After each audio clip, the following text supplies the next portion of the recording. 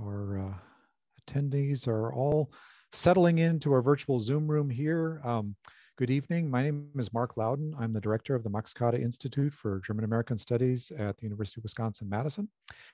And I'm very, very pleased to welcome Dr. Simon Bronner this evening to present a lecture. I'm going to give a little background on Dr. Bronner. And if I were to go through his entire academic record, it would take longer than the talk that he's going to be presenting. So I'll just give you some highlights this evening.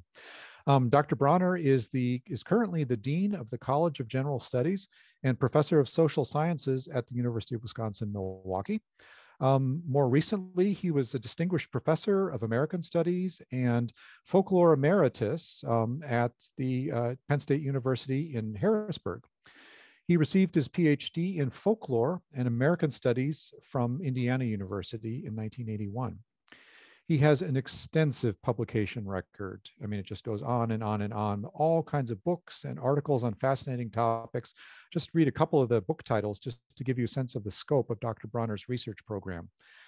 Folklore, the Basics, Campus Traditions, Folklore from the Old-Time College to the Modern Mega University, Explaining Traditions, Folk Behavior in Modern Culture, and Killing Tradition, Inside Hunting and Animal Rights Controversies.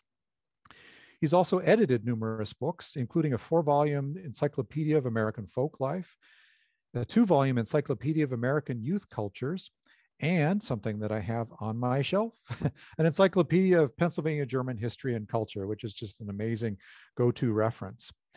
Dr. Bronner's extensive career has received accolades, including the Jordan Award for Teaching from Penn State in 1985, the Kenneth Goldstein Lifetime Achievement Award for Academic Leadership from the American Folklore Society in 2015, and the Mary Turpie Prize from the American Studies Association for Teaching, Advising, and Program Development. And in addition to serving as a faculty member at Penn State Harrisburg, he's had visiting distinguished professorships, including one in American Studies at the University of California at Davis. He's been a Fulbright Professor of American Studies at Osaka University in Japan. He's had the Walt Whitman Distinguished Chair at Leiden University in the Netherlands. And he's also served as a visiting professor of folklore and American civilization at Harvard University. So Dr. Bronner, the topic of Dr. Bronner's talk this evening is From Farm to Farmer's Market, Amish Folk Society in the Age of Fast Capitalism. And I'm very, very pleased to welcome Dr. Bronner this evening. He will be presenting for the first 45 minutes of the hour, at which point we will take questions in the Q&A. And so I'll be moderating it then. But now I will turn it over to Dr. Bronner. Groß Dank und guter Tag. I am especially happy to be here and share this research that comes from my book, The Practice of Folklore, and especially grateful to Mark, who was a contributor to that Encyclopedia of Pennsylvania German Studies, and he has indeed taught me a lot, and I've always enjoyed our times together at conferences, and glad that we could reunite here in Wisconsin.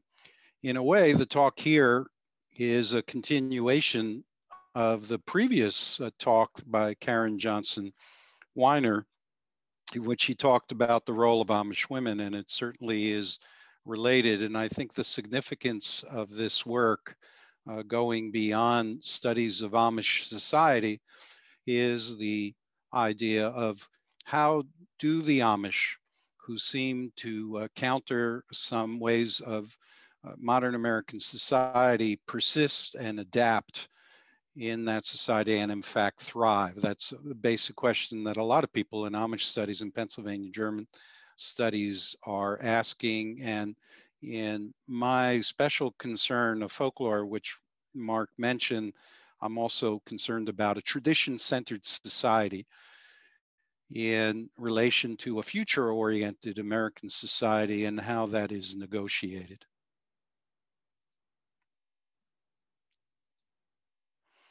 What you're looking at to start us on the farm is the Machantango Valley, where I did a lot of my work on Pennsylvania German. It is something of an isolated valley where Pennsylvania German language is still spoken. And more recently, Amish have started moving here from Lancaster County.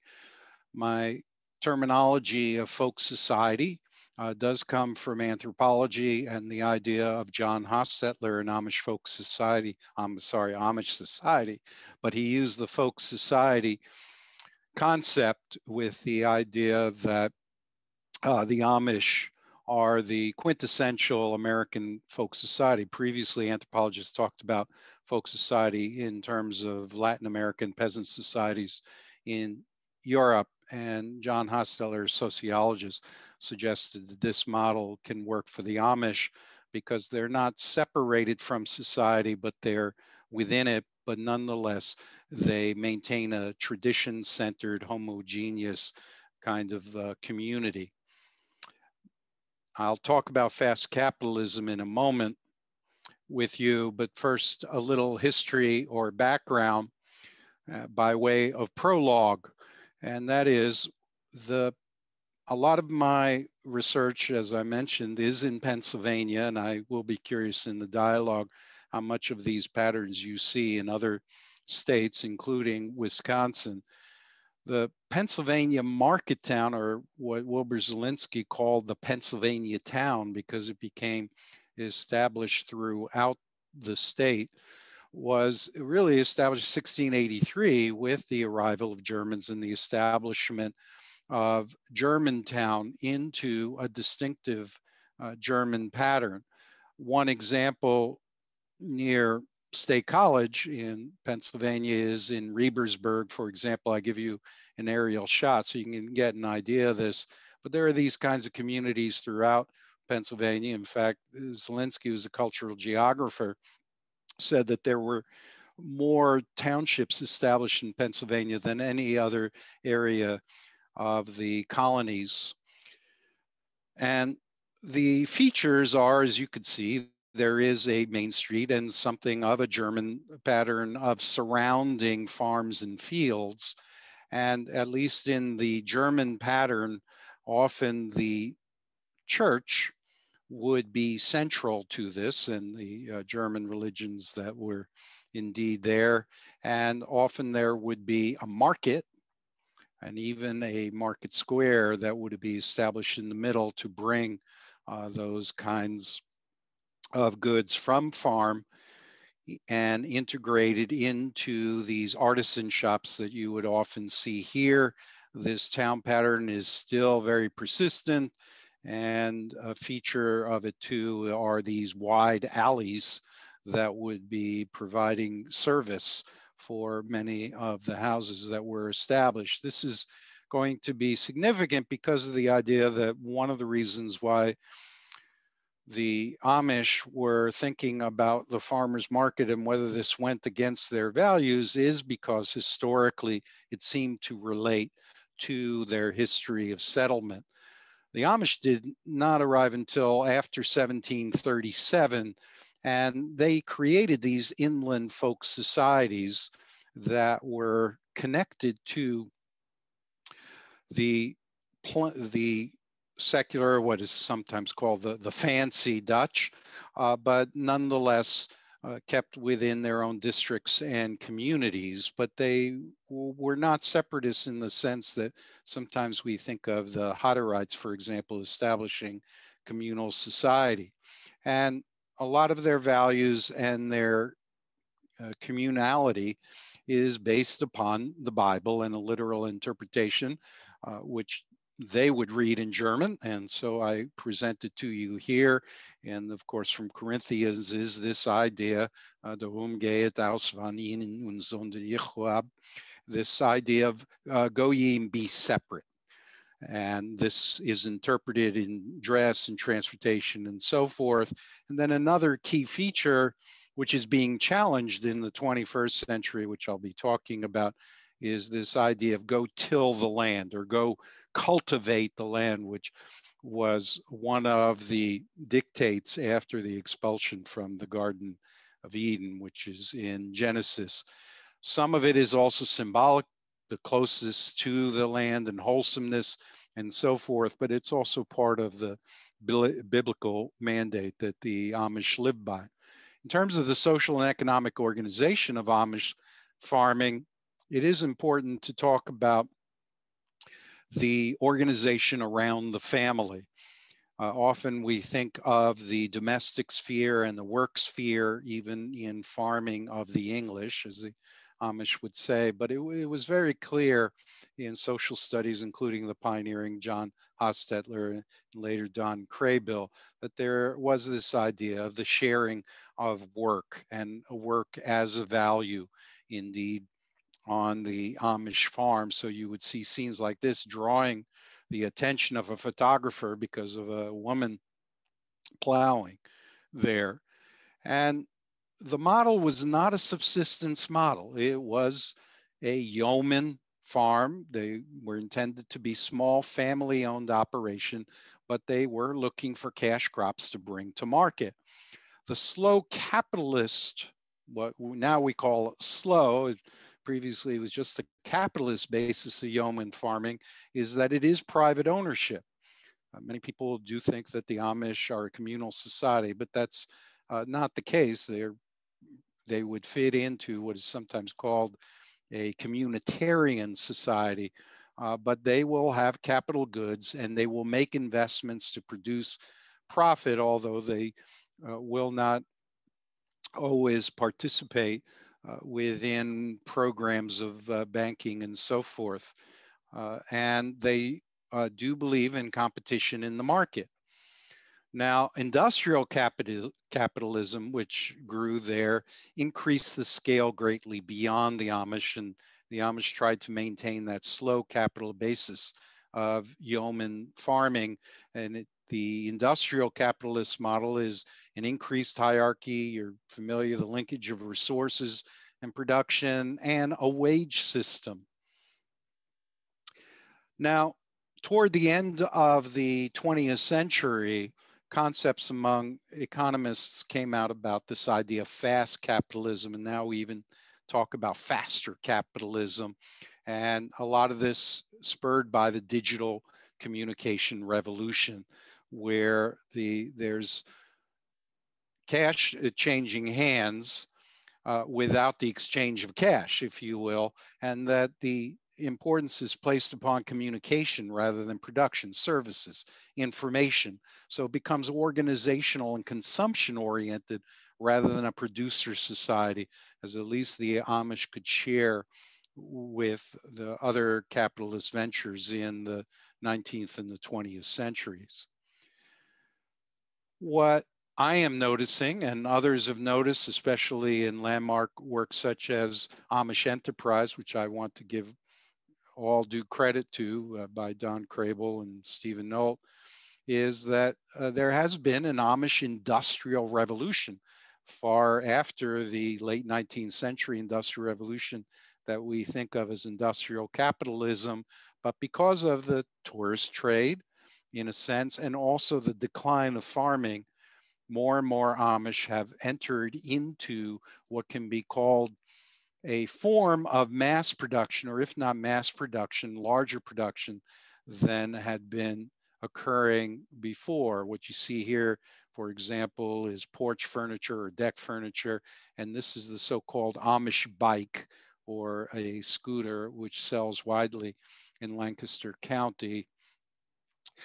And in the 60s, the Amish were supposed to be doomed, that they could not keep up with tourism and modern society and capitalism, and they would be doomed because of the destruction of other kinds of folk societies and ethnic societies who tried to maintain a communitarian lifestyle and a tradition-centered lifestyle. And in fact, the opposite has happened, that just from 1960 to 2000, where just in Lancaster County, there were 35 Amish districts. There are now 204, and there's been a six-fold increase in population. Don Craybill predicts that the Amish are tripling their size every 15 years because of large families for example, but this is also putting pressure economically and especially on the land.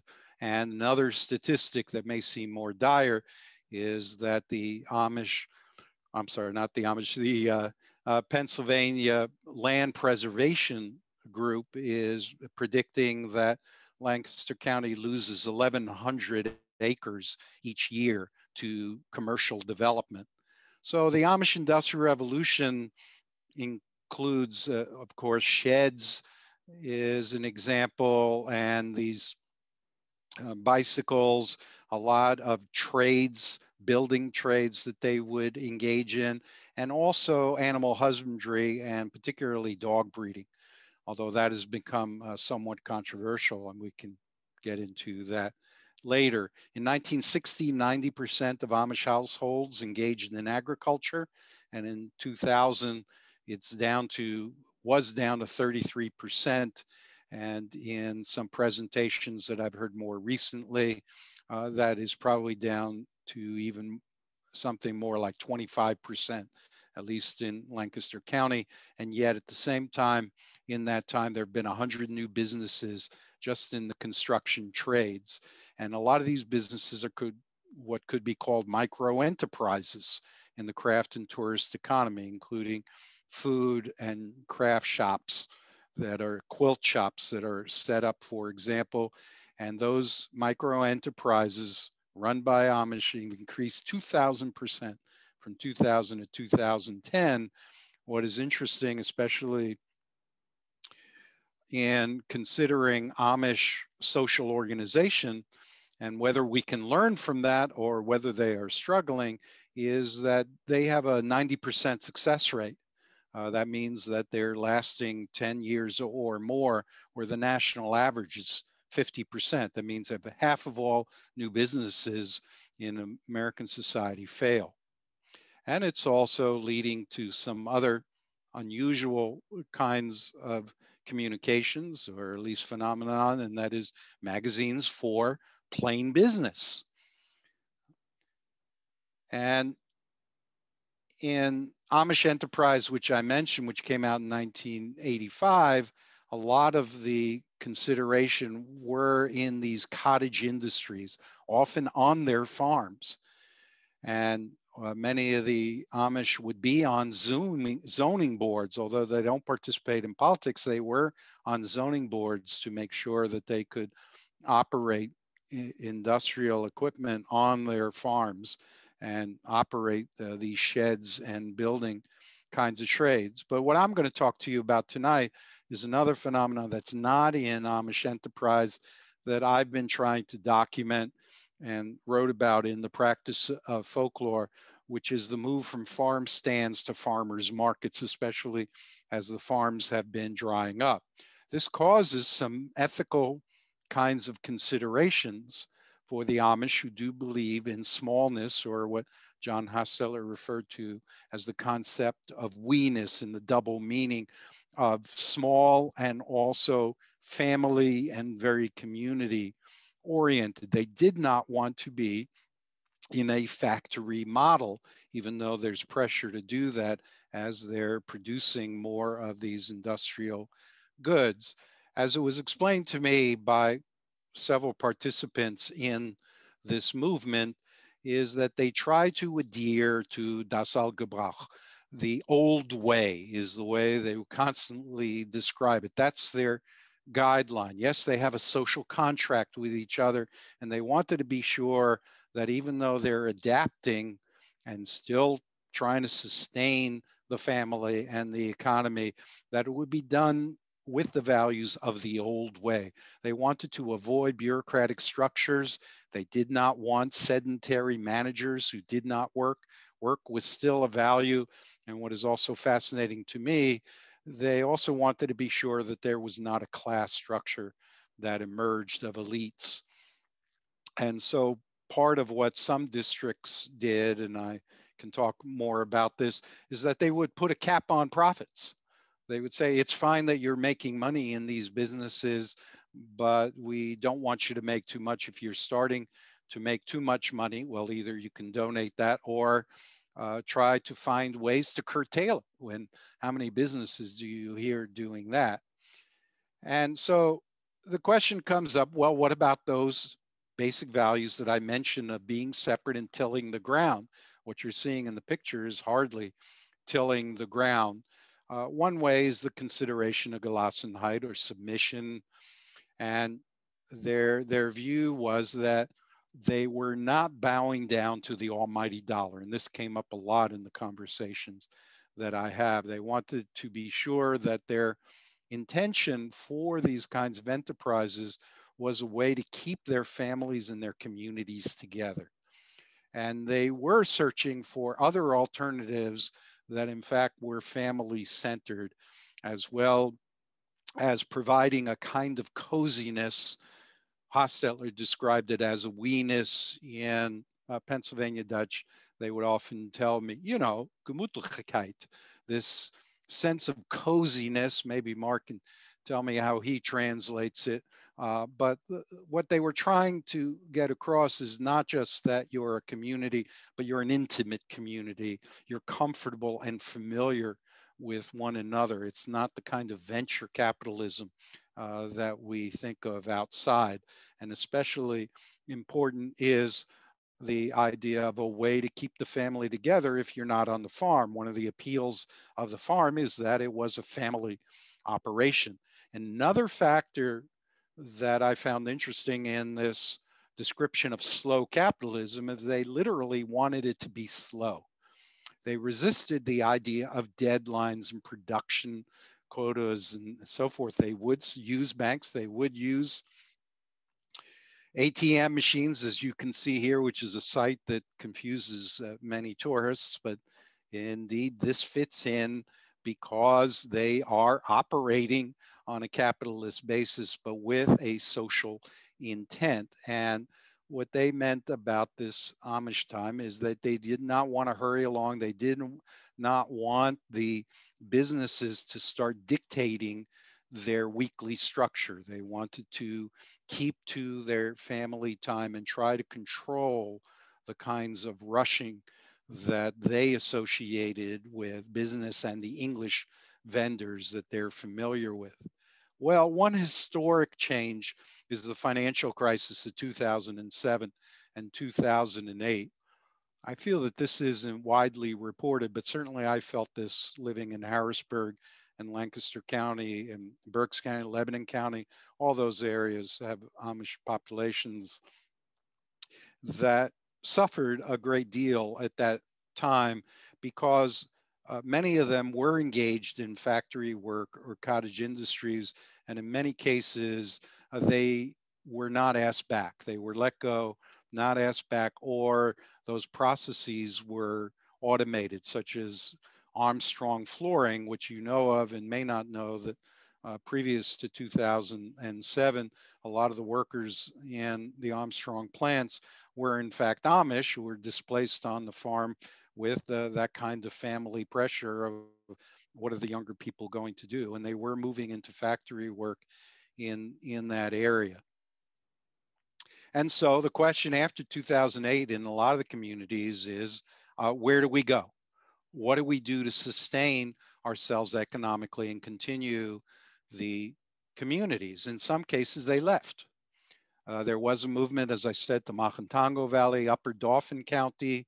Some of you are familiar with that area, such as Pillow and Dauphin, had an influx of Amish families, especially as some of the foreign Pennsylvania German fancy families were leaving or their children were not taking up farming and they were moving into those areas. Some were going as far as Wyoming. Upstate New York was a frequent destination as well. Now, many were then thinking, well, what about the farmer's market? What ethical considerations will that have if we start moving into the farmer's market, which seems to be a compromise between being on the farm, which we can't do on a large scale with the scarcity of land and the challenges that there are there economically, but at the same time, it is a place where you can keep the family together. It is slow, and also it seems to be in this craft or producer kind of economy. In 1960, actually, farmers markets were almost extinct. There were only 100 farmers markets recorded by the Department of Agriculture at that time. And that and some of the remaining ones of the 100 markets were in places like York, Lancaster, and Harrisburg. I can also mention Lebanon had one as well that were long-standing since the 19th century, but they were hanging on by their fingernails. In 1976, noting this difficulty for farmers with the extinction of farmers markets, especially as there was a demographic shift, the federal government passed the Farmer to Consumer Direct Marketing Act, which directed cooperative extensions to support farmers markets and farmers in consumer in marketing their goods in these kinds of markets. So the number jumped to 1,500 farmers markets across the country in 1990. And in 2019, the department estimated that there were around 8,600. That has scaled back some with the pandemic, but still is quite high. But another shift is a lot of those moved to urban markets. So New York City had farmers markets. Los Angeles has a farmers market. Many of you familiar with the Reading Terminal Market in Philadelphia, for instance. And so this shifted the view of the German market town, which the Pennsylvania Germans were familiar to the largest number of farmers markets being in California and New York. Massachusetts being third. Pennsylvania had 281 markets, Wisconsin 298, so still substantial, but not in the top numbers that you would think, considering the tradition of farming and of the German market town background. At the same time, after that 2008 crisis, the number of English vendors declined. Already farmers markets were not a big profit, to be sure, and because they were only occasional businesses of 2 or 3 days a week, many English vendors just pulled out, which created openings for the Amish. Then the Amish had to decide, well, do we go into these urban markets? Is there a way to control the kind of selling that we do to the English? And another big problem was transportation. How do we get to these markets, especially if they mean going over highways, especially for those Amish groups that restrict motorized vehicles? Hiring out of vehicles is quite expensive, and these were all considerations at this time. The precedents that they did have is relief sales that many of you are familiar with, where Amish would set up with stands for bakery goods, less so for produce, but certainly the tradition of bakery goods and other kinds of foods were certainly there. And these wholesale food auctions or produce auctions, which were indeed very common, and of course farm stands, which many farms maintain. The legal issues that help spur some of the Amish toward the farmers market is that there is an exemption for children working for parents. So children could work without Social Security taxes for their parents as young as 14 years old, despite child labor laws. And the federal government has scaled that back, and that's another challenge right now for Amish families. The CARE Act pushed it to 16, and the Amish were in favor of it staying at 14 because, in fact, the children would work together with their mothers and fathers in this environment. What it led to is the growth of microfarming. The large farms were hard to sustain, but you would see 1 and 2 acre plots being rented and growing produce or taking produce from these auctions and then recycling them or reselling them at these kinds of markets. The problem of the number of market days was solved because then they would go on a market circuit, so to speak. They would go to Ephrata, let's say on Tuesdays, Roots would be open then. They would go then to Lancaster on Wednesday. Harrisburg is Thursday, Friday, and Saturday. And they would absolutely refuse to work on Sunday, but that way they would have several days. This is a scene of the Lancaster market, and you can see what they also started creating as they began dominating these markets was an interchange with often underrepresented minorities within these urban centers. And I think that's a new chapter that we're indeed looking at. At Harrisburg, I did a count, which I talk about in the book. In 5 years, the number of Amish vendors went from about half to 80% of the vendors in the Broad Street market in Harrisburg. In Lancaster, it was even higher than that. In Lancaster market, it's about 75%, partly because of some of the tourist stands that are there. And the Amish would be involved in meats as well as produce and bakery goods. The reason I say that there's an interaction with minorities is because in many of these urban centers where these farmers markets were now located, there are not supermarkets that we associate with the suburban kinds of development. And so African American and Latinx communities would come to the farmers market for their produce in the absence of supermarkets. And from the Amish, they would recognize foods that were familiar to them: raw milk and cheese, pig knuckles. Pot pie may be new, but nonetheless, they would recognize the all-in-one pot kind of system: pickled foods and relishes, fruit butters and jellies, chicken, corn, and rivel soup is distinctive, especially in Pennsylvania. The hot bacon dressing, pudding, which is not milk pudding, as you probably know, it's a meat product. Head cheese, also a meat product, and mush, which is made from corn, hog maw, and scrapple. And what I'm also interested in, especially in relationship to the Kade Institute wanting to document German American culture, is that there's a kind of Germanification, if you will, of some of these downtown foodways, and an exchange of cultures that is syncretic, if you will. There's also the dough culture, which is very common, of the whoopie pies that I showed in my initial slide, the shoe fly pie, the sand tarts, twisted pretzels, the dark breads, and apple dumplings, which were German specialties that then became part of or they were incorporated into some of these minority groups and their traditional foodways.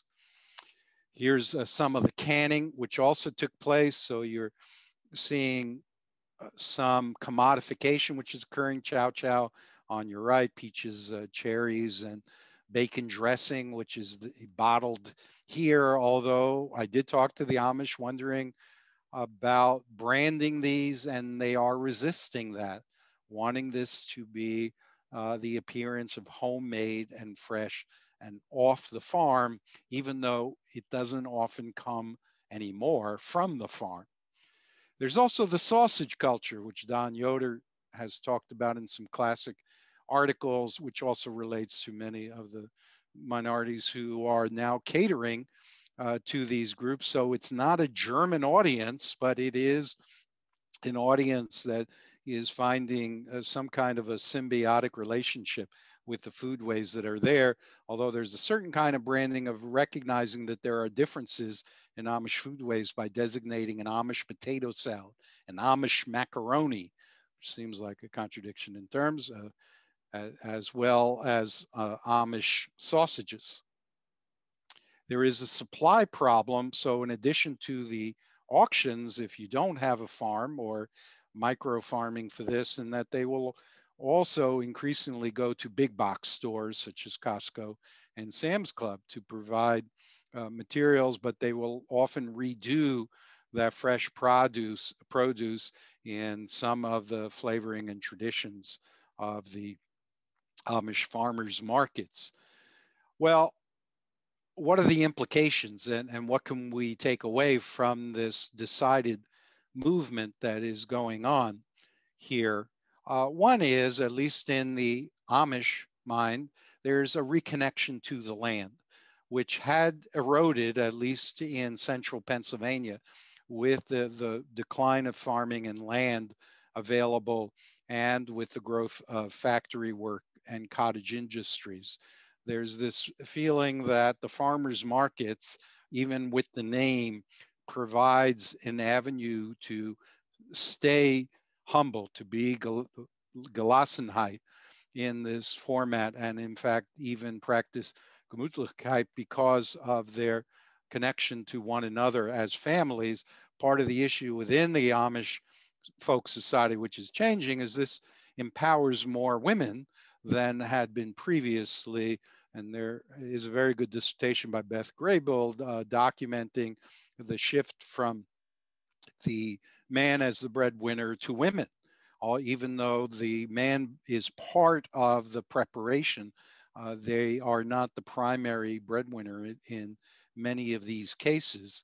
And the farmers markets to the Amish allows them to retain their separateness. So it may not be separateness as you think in terms of, well, the town of Intercourse is an Amish town, or it's a Amish market town, but nonetheless, they see it particularly in these environments where 80, even 90% of the vendors are Amish as a way to maintain their separateness, and educationally to remain separate because this is work that does not require a higher degree, which is also a problem when they were removed from factory work, which is unskilled labor, because other forms of labor is going to require credentialing, which they still want to resist. So the farmers market has become this niche economy and a gendered, women-dominated, slow answer to some of the issues of fast capitalism, which they're well aware of. If you see my cursor here, we buy broken iPhones, iPads, iTouch Samsungs. This creates another issue of how much do they use communication devices. One of the ways that they will justify using some of these devices is because of the notion of industriousness.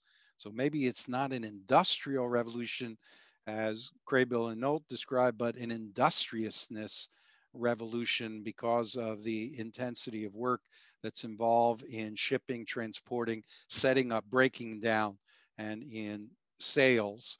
And they are providing this Pennsylvania German homemade homeland concept, so that even though I've said that a lot of their audience is other minorities and not Pennsylvania German, there's also this sense that central Pennsylvania has this farmers market landscape where then Pennsylvania Germans, when they return to this area as its homeland rather than a Vaterland in Europe, they view this as part of the cultural landscape that they remember, even though it's different from before.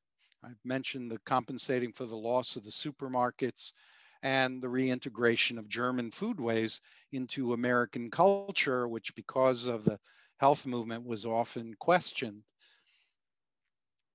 So in closing, I feel I have to mention as a form of epilogue the impact of the pandemic on what has been called the local foods movement, which was supposed to be a national movement, but what I'm pointing out, at least in certain regions of the country, the local foods movement has become an Amish movement. And what this says in terms of language maintenance, community maintenance, and also economic shifts that affect both the consumers who tend to be non-Amish as well as the producers of the Amish. One thing that is interesting is that many states declared farmers markets as essential services. I was talking to Mark about whether that was the case in Wisconsin. He did not think so. Maybe some will comment on that. But in Pennsylvania, farmers markets, probably because of this impact on communities who did not have access to supermarkets, were declared essential services and could operate with the idea they can maintain social distance, because it's not the kind of thing where you're going along aisles and picking out products. So that's also another interesting transformation of the Amish folk economy, if you will. The other trend that has been spurred by the pandemic is the rise of the Amish market. And that is a completely Amish run market where they can maintain some of the slowness, if you will, or some of the limits that they want on sales.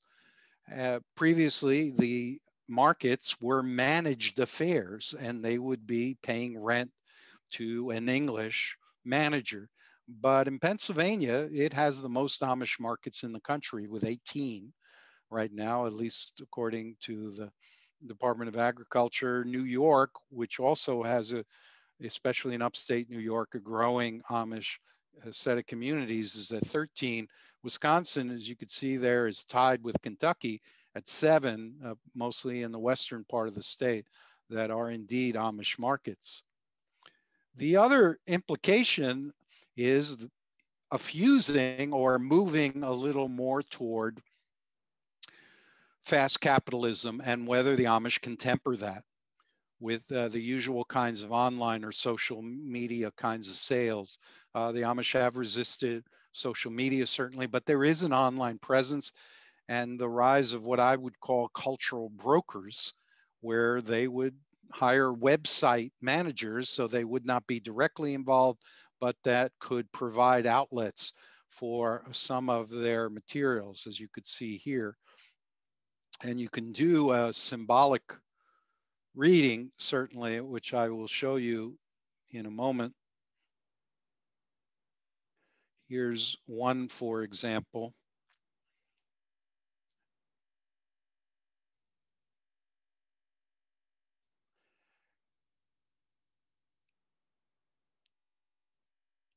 This is in New Jersey, but it's near the Pennsylvania border.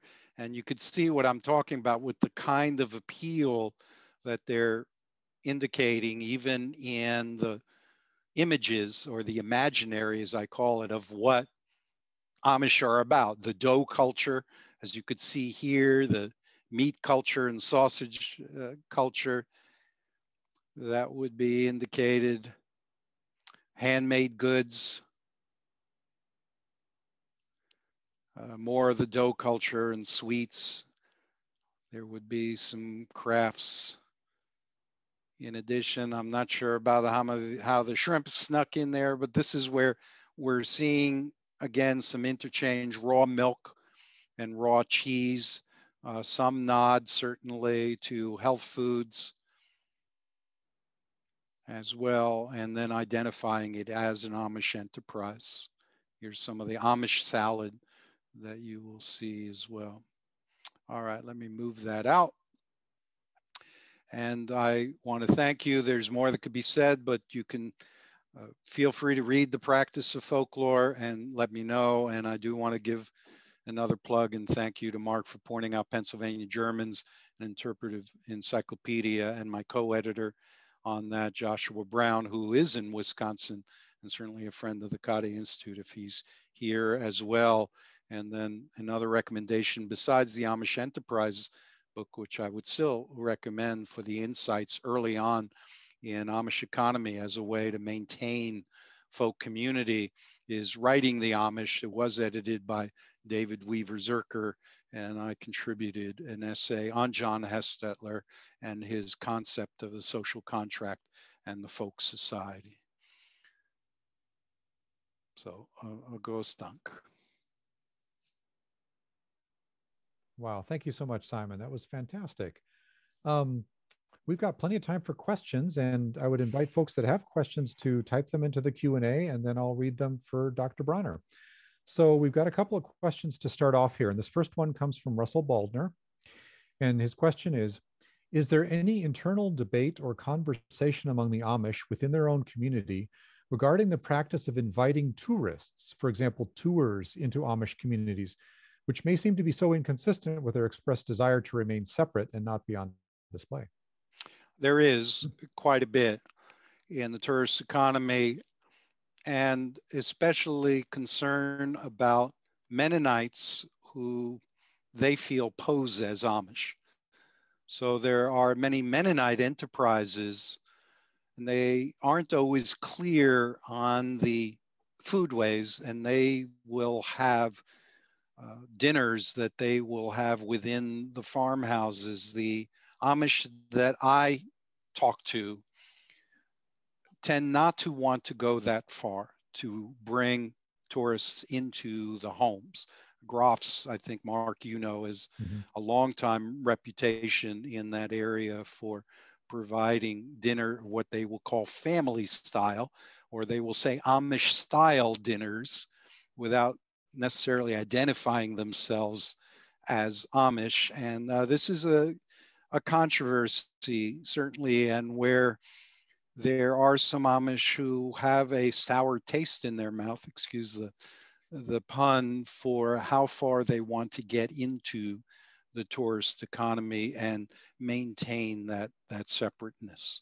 Mark, you may have some other experiences, but that is the reaction of the people that I've dealt with in regarding to what their options are if they can't work the farm or if the factories and cottage industries are in decline. Yeah, I've heard exactly that same thing, and it's interesting. The whole question of like offering suppers, like has kind of made its way to some parts of the Midwest, but some more traditional groups feel very uncomfortable about that.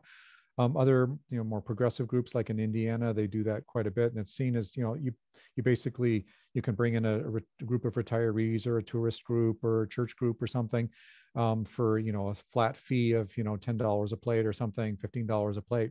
A lot of times they'll set them up though, depending on the weather, in like say a shop or a barn.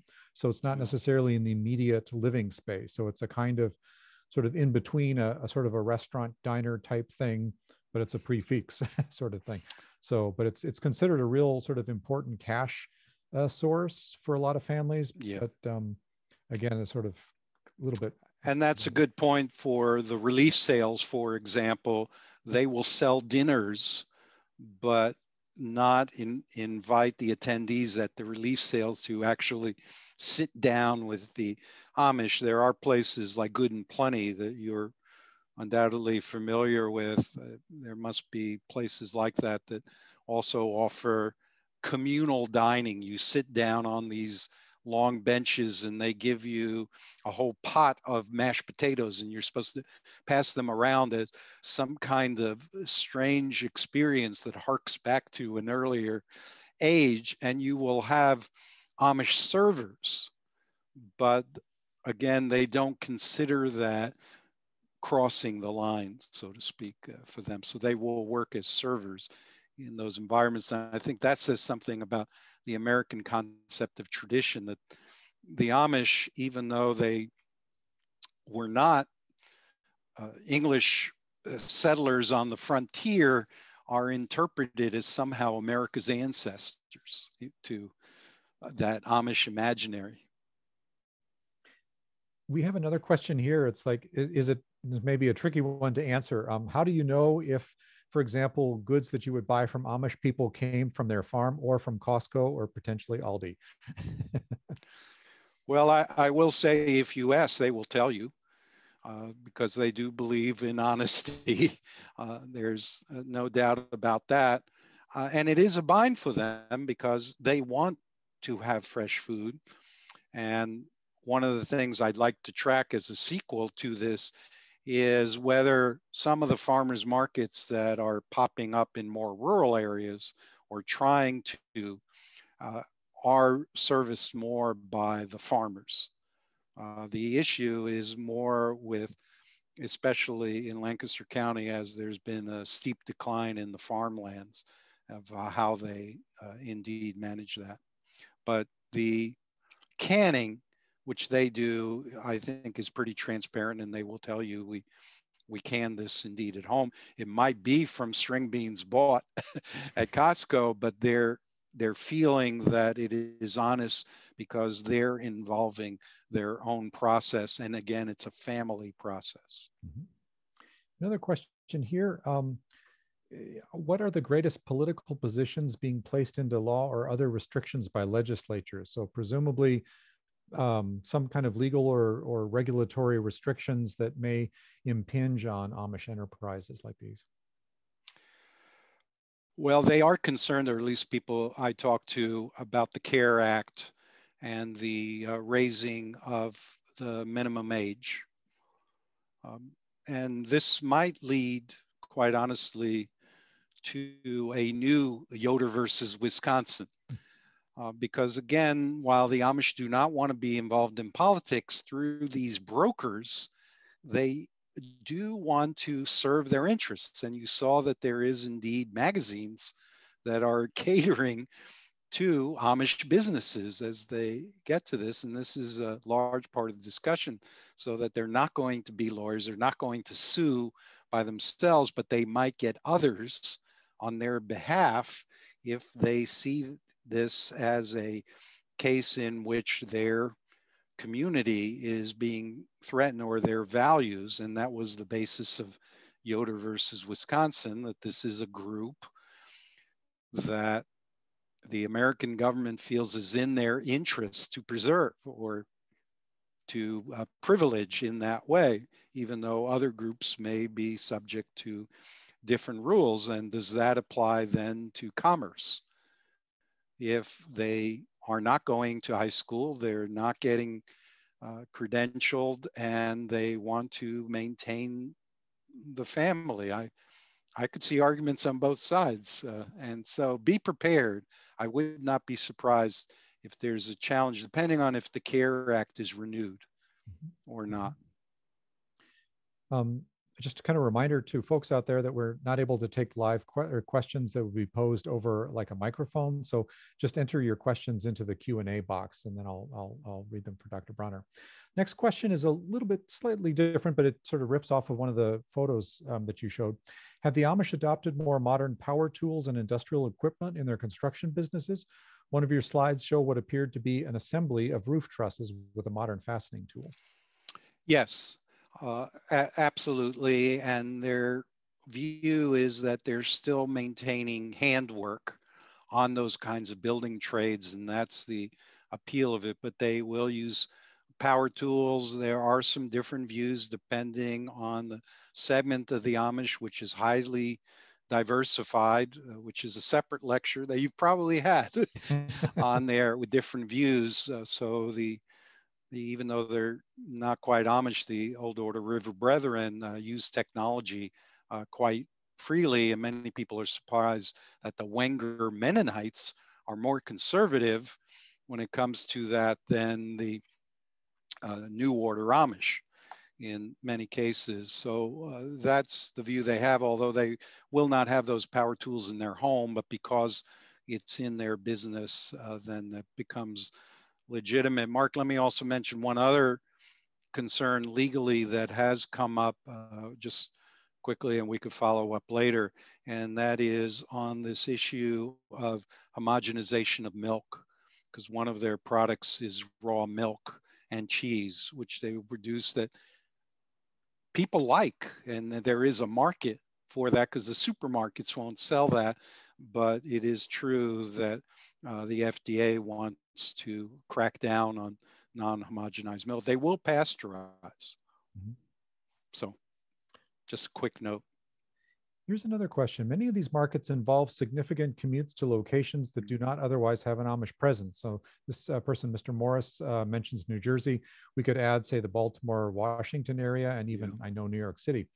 Is there any discussion of these factors, the sort of long distance commuting that's involved? A great deal. And it's causing conflicts about how far do they go, and then what do they risk in terms of exposure to modern ways. And it's not modernity that they object to because they feel confident in their faith, but it's more whether it produces images or things that they would rather the family not not see. And the problem of transportation, there are some, well, one of the answers is to communally own transportation and to share it as they go to Amish markets. And so if you have an Amish owned market, you can have these trucks available, which and hire drivers, but not have the expense of hiring out the whole truck. But that is indeed a great concern, also because they've got to be broken down every night. So it's not as if you can just put it in a freezer somewhere and then go out. There is some discussion about that, about having more markets that are more semi-permanent, let's say. But one of the features of the Amish market is they tend to avoid that. And they, again, that view that we should be working and this should be fresh off the land. I think it's a good question and a problem that's occurring. One of the reasons I think there is a rise in Amish markets is to try and solve that problem, but then they have to find locations that are going to be appealing to people or within their vicinity. Mark, you know Ephrata, for example, and so that's an area that is off the beaten path, but nonetheless is already a kind of destination. And they do like the Ephrata and some of those areas within Roots and Green Dragon. If these places are not familiar, I'll be glad to talk about them offline, or I describe them in more detail in the book. Great. Got another Green Dragon, by the way, I'm sure, Mark, I enjoy because it's a place where you can hear Pennsylvania German spoken. Yeah, no, that's a fun one. That's a fun one. So we've got a question. I'm assuming that this is Thomas Nussbauer, who's, I believe, I mean, he's an ethnomusicologist from Innsbruck, Austria, and unless he's in Iowa right now, I'm guessing that Thomas is in the middle of the night coming to us from Austria. So welcome, Thomas. Dear Professor Bronner, first of all, thank you. I didn't visit an Amish market in Kelowna, Iowa, but I saw a grocery store and I was impressed by the know-how and technology in the background. Highly developed solar technology, hydraulic technology, perfect organization. Where does this know-how come from and where did the Amish learn it? Well, they will work with cooperative extension.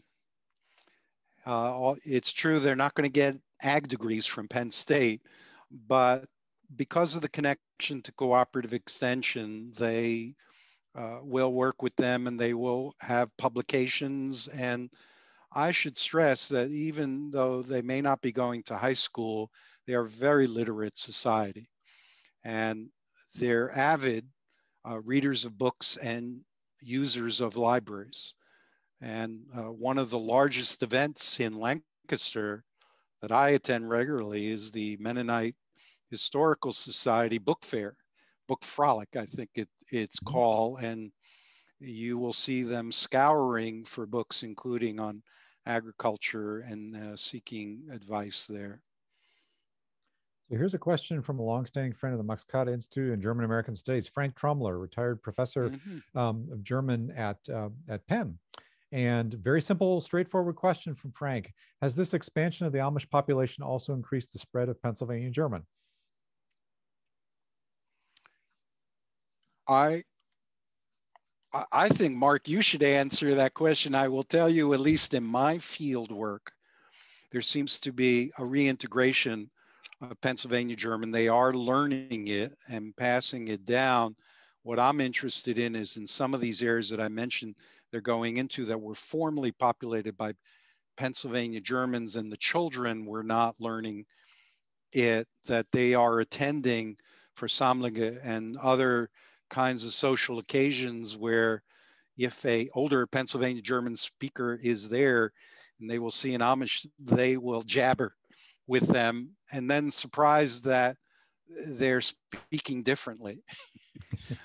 So those are the situations in which, in fact, I see it. But you may have more comment because your fieldwork has gone more widely on that. Within the markets themselves, again, it's not a German audience, but the families who are working it will speak to one another in Pennsylvania German because it's a workaday language for them. Great. So this comes from Rebecca Fulton, and she says, as someone who lives in a rural area near Erie, Pennsylvania, I see many small stores in the area that sell Amish baked goods and the non-supermarket items that you mentioned in your presentation. But they also have products like bulk foods in addition to powdered coffee drink mixes. However, I'm not quite sure if these are Amish stores or Mennonite ones. How could one tell the difference between the two types of stores? And is there really a difference? There, in my survey, there's certainly going to be similarities. Some of the differences that you can see is that the Amish are not going to have computers as much. They will have cash registers there, but that's often a sign. And also maybe because I was a student of Don Yoder, I've especially been attentive to dress, which is a symbol that they know they're not brandishing to others, but is a sign to them of their we-ness, if you will. Here's a comment coming from Stephen Shellen, just to sort of add here too, building on the raw milk question. So the raw milk sales are a concern in Wisconsin, and I could just add to that. It's actually it includes the Mennonite dairy farmers on that issue, and there's been some controversy about that. And actually, not that far from Madison. It's just somewhat west of here that the raw milk sale issue has kind of come up. I would invite you to, again, feel free to email me or Mark can provide that. I'd be curious to following that controversy because it is an area that the Amish have a niche economy, if you will, of serving a wider need. Some of them will sell goat milk as well, but there is this matter about the cow milk. So here's a question from Barbara Lewis, and it's an interesting name because there is a Amish-themed fiction writer named Barbara Lewis, but I'm sure this is a different Barbara Lewis. But anyway, Barbara asks, when the Amish buy produce from supermarkets, are they concerned with qualities such as organic, non-GMO, or pesticide-free? Yeah, the Amish are not organic, which is a misconception I had because of their farming methods. But Amish products are not necessarily organic, and they're not necessarily looking for organically grown products. They're interested in the freshness of it. That's just not a question. They do have more of a value on the social aspects of the way it's grown, but it's not this concern for not using pesticides or organically grown fertilizer, that kind of thing. And this may differ in some areas, but in central Pennsylvania, they are using some modern methods, but still trying to maintain horse-drawn and tractor-powered kinds of produce. So here's a question from me. All right. Lancaster County traditionally has been a very big center in the north for the cultivation of tobacco. Yeah. And in your field work, has the discussion about, tobacco is obviously something that they don't sell at farmers markets, but it's still a big cash crop. Have you heard any discussions, or has it come up about either moving away from tobacco for health, moral, ethical reasons at all? Yeah. That wasn't the focus when I would ask or when I went about this study, but certainly it would come up because they would talk about what's happened to farming and the ethical dilemmas that causes. And there's a part of them that wants to see tobacco, which is still profitable, to continue because it keeps them on the farm. But then on the other hand, they are concerned about the health factors and the conscience of that they're meant to do good, and they wouldn't want to grow anything that hurts the public. And the statistics, which I did have, I don't have them right in front of me, does show a marked decline in the number of tobacco farms in central Pennsylvania and the repurposing of tobacco barns, which is another factor as well in their operation. And actually, there's no more questions, so I'm going to put in another question here. exercise my privilege here. Have you heard anything about, say, like Amish and maybe also Mennonite families, but Amish families that raise like ducks and certain kinds of, produce foods or deliver foods to sort of niche markets? So like, for example, halal meat to Muslims and Hasidim, kosher products to Hasidim. And I've heard also like ducks for Asian families or restaurants in Philly. Yes, that's not quite as pronounced in Lancaster, but I heard references to, well, in Berks County or in Montgomery County, they're doing some of that in the market. But I think it raises a larger point, again, Mark, about the lens to try to maintain a tradition-centered lifestyle. And that is one of their specialties besides farming of crops is animal husbandry. So they see the growing of animals and the training of animals as very natural, even if it's going to an urban market.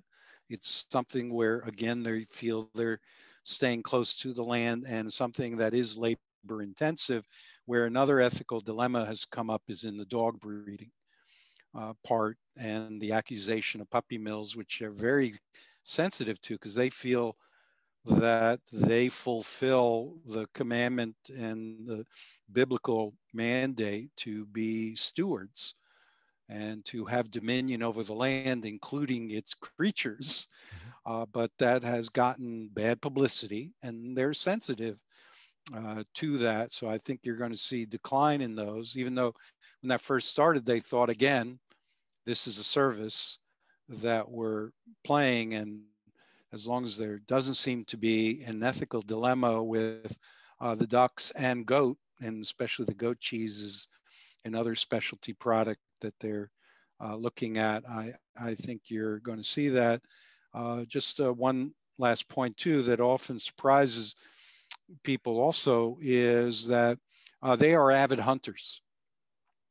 So the other aspect of that, even if they don't have a farm, is that they will hunt, they will go to slaughterhouses with their deer and bear and other things. And in the cases where it's legal, they will resell that because there is a market for venison, which is another niche market that a lot of the English have abandoned. Mm-hmm. Yeah. All right. And then the rest are just words of thanks from our attendees. And so thank you so much, Simon, for a fantastic presentation. And thanks to all our attendees that came this evening for wonderful questions and a discussion, and hope to see you virtually at future Max Kade Institute events. Thanks so much, Simon. If you're welcome. And if we can get in person, I promise to bring whoopie pies for everybody. I know. I'm looking at these whoopie pies here in the background. It's like, it's making me really hungry. It looks really good. All right. Well, thanks so much. Groß Dank. Yeah. Nicht zu danken.